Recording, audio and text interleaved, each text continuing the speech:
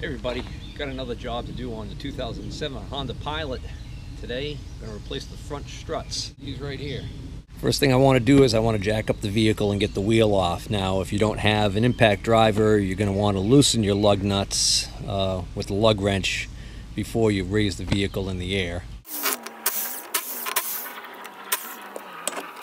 Before you start disassembling to remove the strut, it's a good idea to reach in here and grab this rod right here. This is your stabilizer link. You got one on each side, and just give it a good wiggle. And if you feel any play, or especially if you hear any clicking noise or anything like that in there, then you're going to want to replace that link while you have this all apart. One end of the link is actually attached to the strut that you're removing. So if you are going to be removing and replacing the stabilizer link, you don't have to bother undoing this. You can just undo the bottom and let the bad link go with the bad strut. Next thing I'm going to do before I take anything off is I'm going to hit the threads on all of the fasteners that I'm going to end up undoing with a little bit of this rust, this thread penetrant. So basically we've got up here with a stabilizer link attaches to the strut body. We've got a bracket over here that supports this brake line, and we've got the two large bolts that actually attach the bottom of the strut to the steering knuckle. Pop your hood if you haven't already done so. Next step, I'm going to pry up these three plastic little access panels. These little access panels, these little plugs here, they have a flat side on them, so they're not perfectly round. That flat edge is to give you just enough of a reveal to get a small thin blade screwdriver in there, and that's where you want to pop it up. You don't want to break the tabs on these because we're going to reuse these. So once you have these little holes open, you can use a 15mm socket with an extension to loosen the three nuts that are in there. Don't take them all the way off just yet, but just loosen them up. There is a large bolt in the middle. Do not, even if you could get to it with this on there, don't try and take that off right now. This is a small 12mm bolt that holds this bracket on.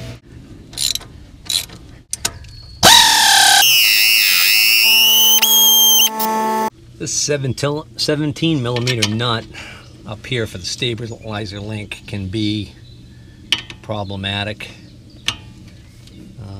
I'll use a breaker bar, see if I can break it free first. Want a longer extension.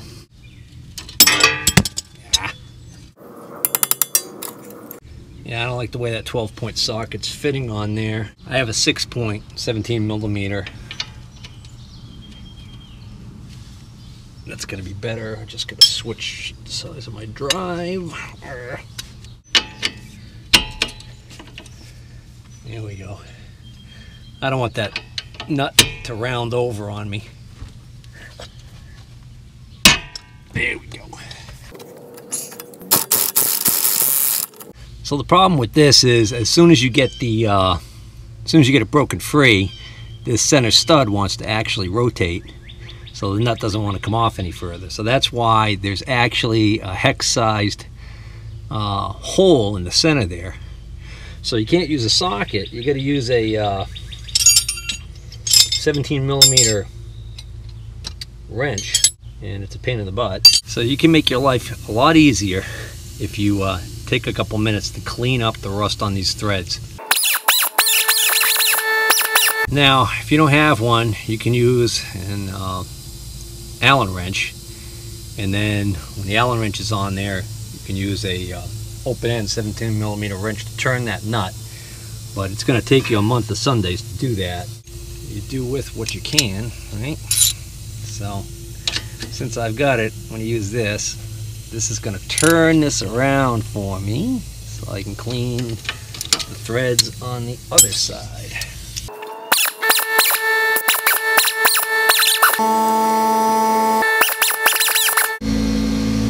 So since this is the old lefty-loosey, righty-tighty thread, okay, I would want to turn the nut counterclockwise to take it off, but since I have one of these for my ratchet, what I can do is actually rotate that center bolt. Yeah, maybe not. In case I neglected to mention it, this is a 6mm, but sometimes it doesn't fit very well because of the rust that's in there. So you might have to be a little persuasive with it, because you want to make sure it's in there. So now with the wrench on there, if I turn this stud clockwise, that nut will start to loosen. And it can be a bear. Go easy. What helps is every once in a while, if you reverse direction and back it out the other way a little bit. Might have to let the wrench do the work way all the way down the other end. Like that. There we go. Freeze up. I'm using my PB blaster. And if it significantly tightens up again like this, just reverse the procedure. Just repeat the procedure I just did. Reverse it, back it off a little bit. That'll give it a chance for those threads to clear all the crud that they just that you just got rid of.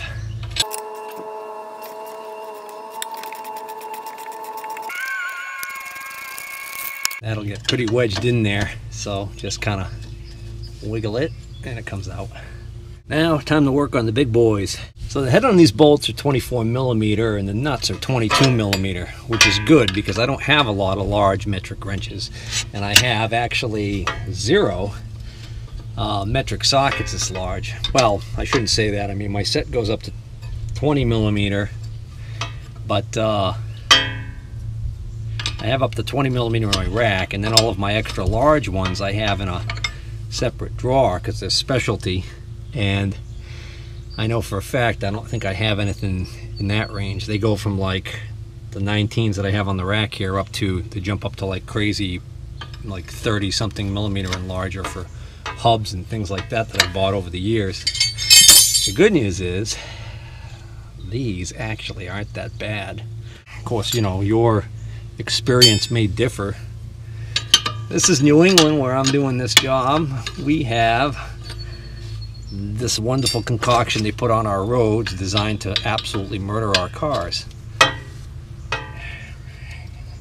The wintertime. Stuff they put on the road in the wintertime, it's just snow melting and ice melting and whatever, and it's just rusting the heck out of everything up here. Okay, boys and girls, now I'm going to do something that I don't recommend you do. Don't tell anybody I did this, okay? I'm going to find a standard socket that is close to the correct size. There we go. I'm only doing this because I already loosened that nut.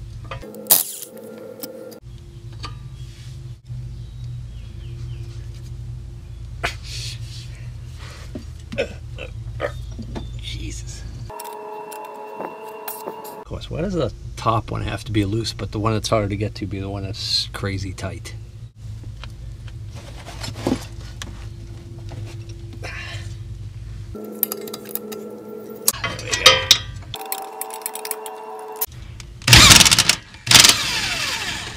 I get a block of wood to put underneath here. All right, now that I get a block of wood underneath here to support this, I'm going to pull out these large bolts.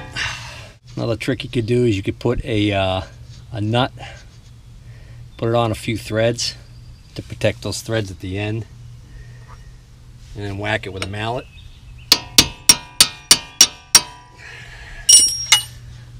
I know that's not a mallet.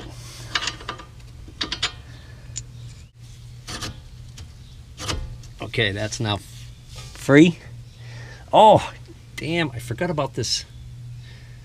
I forgot about this line. This must be for the ABS. Oh, yeah. Son of a gun. I forgot to spray that one with penetrant, too. You know, this might be a good time to go break for lunch. Let that soak.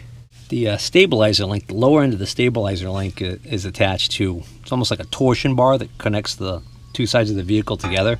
But that thing's got it's kind of like spring loaded. So it's putting upward force on this bar right here. So that makes taking this out a little bit difficult. So I just stick something long in here to pry down and take some of the tension off of the bar, and it pops right out. With this out of the way, it's easy to get to the 10mm bolt that's behind here for the for that last bracket I gotta get out. Oh, that's not a 10. What the hell is that?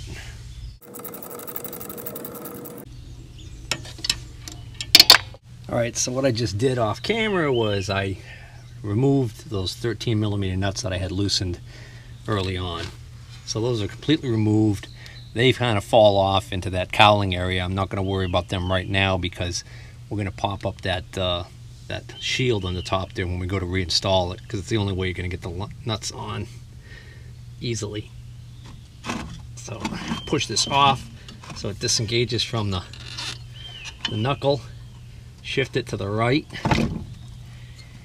and I'm being very careful of the cables, the brake line and the ABS cable. Drop this whole thing down, top out first, and again making sure I don't snag and break off the cable. Now I get the whole strut assembly out. Now, aside from having a vehicle fall on you and kill you, we're getting ready to do the most dangerous part of this whole job, and that's going to be, we're going to compress this spring in order to take off this top bearing plate so we can put this coil spring on the new strut assembly. Before I do anything, I'm going to make a note of the fact that when this bracket on the bottom is facing out towards the wheel, that this top plate has one bolt that's facing more towards the front and two in the back. I just kind of want it, when I put this plate on the new one, I want to have it oriented pretty close to where it's supposed to be. It'll make installation easier. So to remove the strut assembly from the coil spring, you need a coil spring compressor. Now you can either get one of those kits that a lot of auto parts stores, they'll rent them for free, which is basically, it's like two clamps that you hook on. They're kind of scary. I've seen a lot of videos of people having those slip off and having the spring violently uncompress. It can be very dangerous, especially if your hand's anywhere near a pinch point when that happens, or, I mean, it could just be bad. So those things are really dangerous.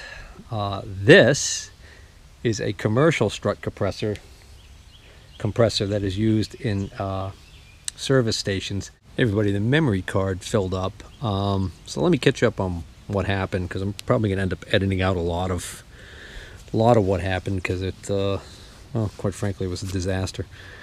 So, it turns out this part right here was seized and stuck on the shaft of the old strut, and I ended up putting a puller on to pull it off. So I need to reuse this dust shield or rubber boot thing and this piece right here, and this is also stuck on this shaft.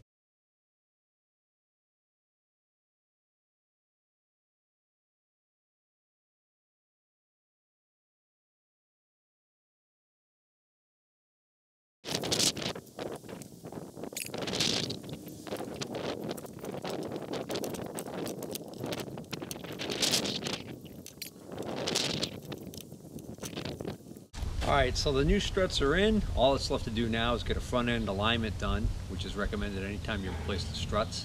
I apologize for not having video of the reassembly. I had the video card fill up on me and I was in a hurry. I needed to get this done. So reassembly is just the opposite of disassembly. So, not to make it too oversimplistic. But here's a few tips. So, if you have a person that can help you on this job, that's great, because the strut's kind of heavy.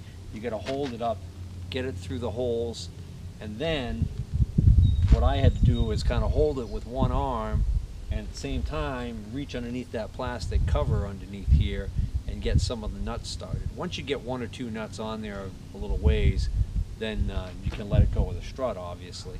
That makes it a lot easier. But if you have somebody who can do that job for you, put the nuts on while you hold it up with both hands, it makes it a little bit easier. You don't want to drive these nuts all the way home, leave them loose.